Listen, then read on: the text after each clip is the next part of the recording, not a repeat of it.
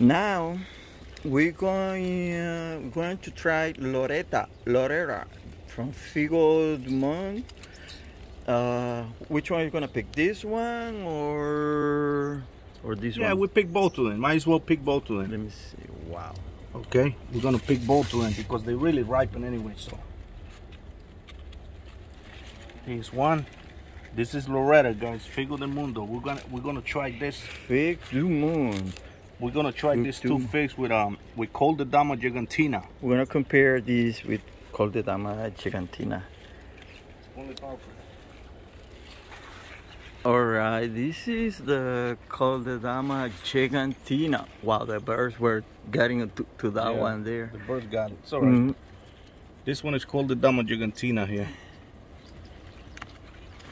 So we're gonna try this guy with Loretta. Okay. And, let's see what happens here. So we have here Loretta. These two are Loretta. And Col de Dama Gegantina. Col de Dama Gegantina. So let's cut this bad boy. This is Loretta, guys. Figo del Mundo. This is the first time you tried Loretta? Yeah. Wow. Wow. Loretta looks really good, guys. That's Loretta. This is Loretta, both of them. This is the Gegantina. Col de Dama Gegantina. This is Col de Dama Gegantina.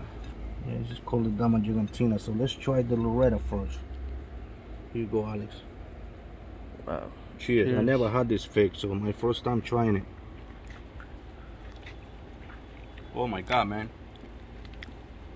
Really good. This is unbelievable. Really good.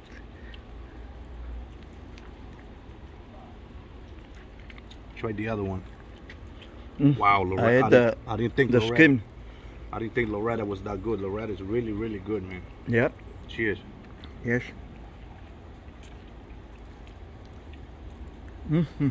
Very good fig, man. Even the skin. Yep.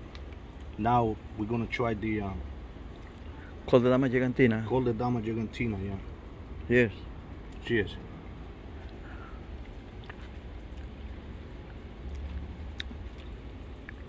Real good.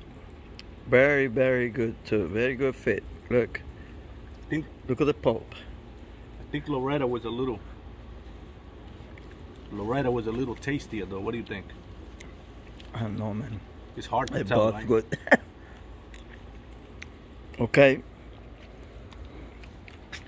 That was Loretta and Col de Dama Gegantina.